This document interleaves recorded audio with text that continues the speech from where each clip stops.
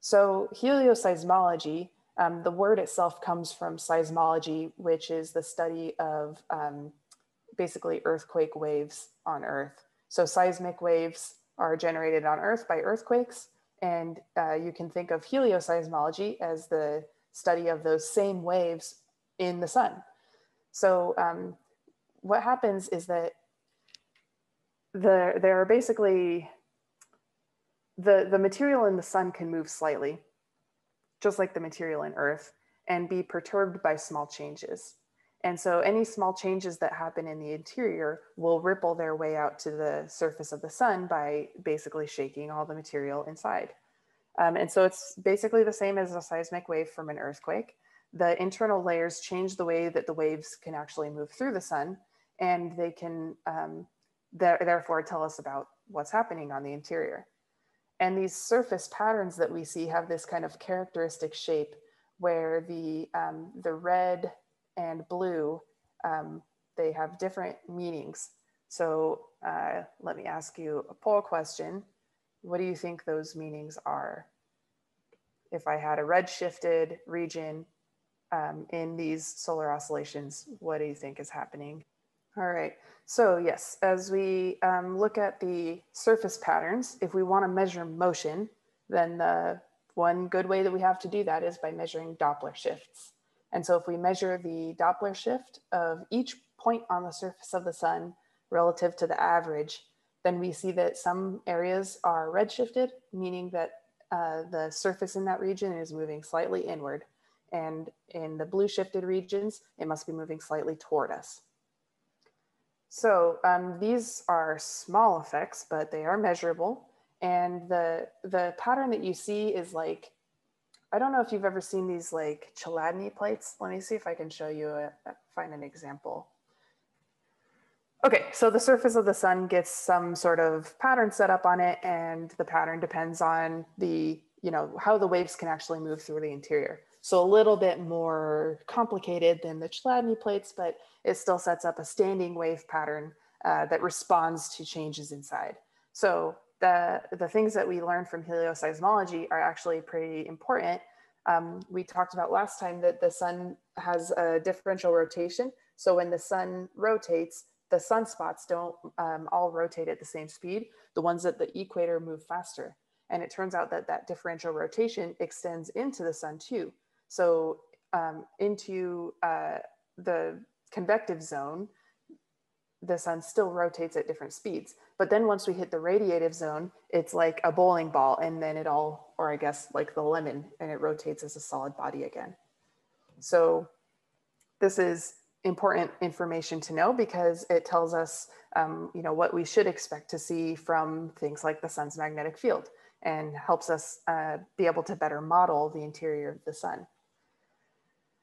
Okay, and then the other thing that we learned from helioseismology is that the amount of hydrogen and helium is basically the same all the way to the core.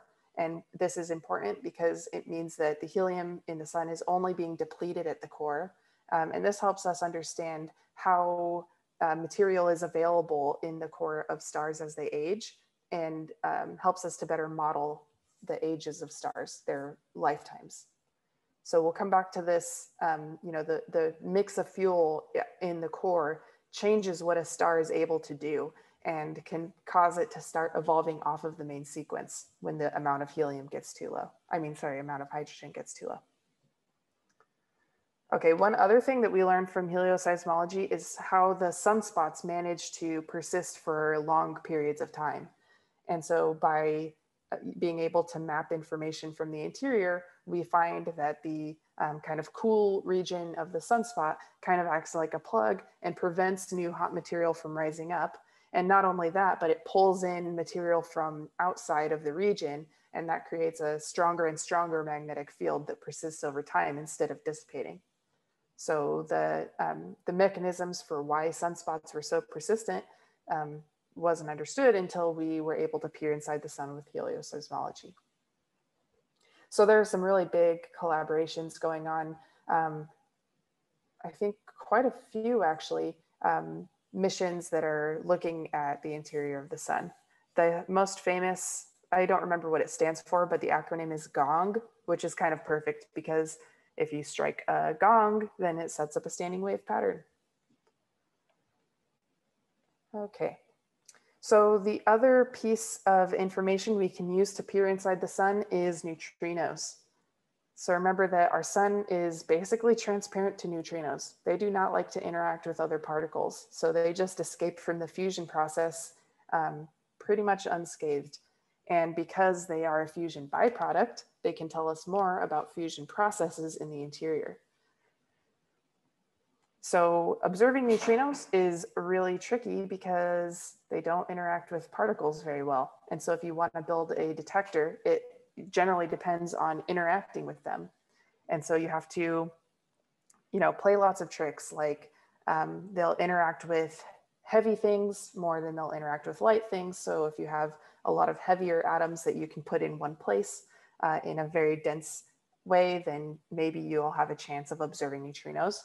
But then you're more apt to also observe things that you didn't mean to observe, like cosmic rays. And so these experiments are generally underground so that they're shielded by the Earth itself.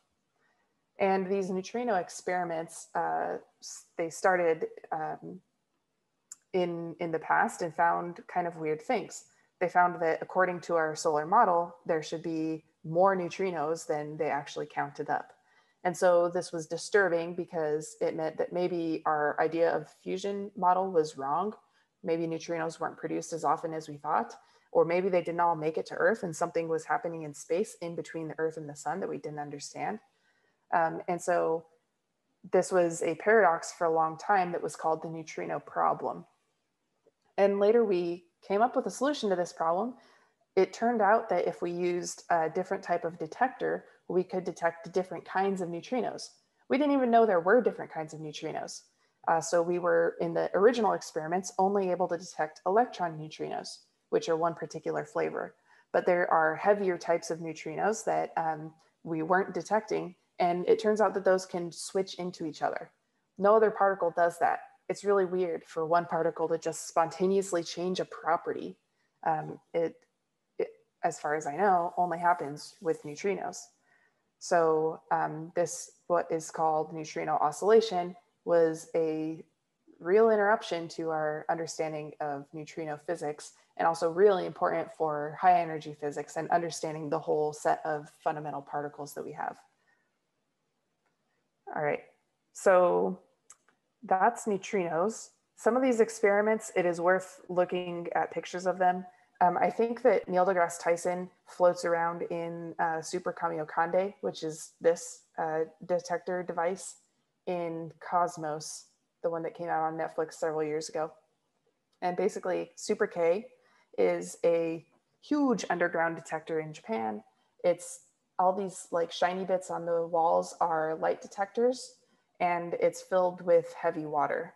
So with water that has heavy isotopes of hydrogen instead of normal hydrogen. So this just, here's some people on a raft inside of it, just to give you a sense of the scale of these experiments. These are some of the biggest experiments in all of science and some of the biggest collaborations.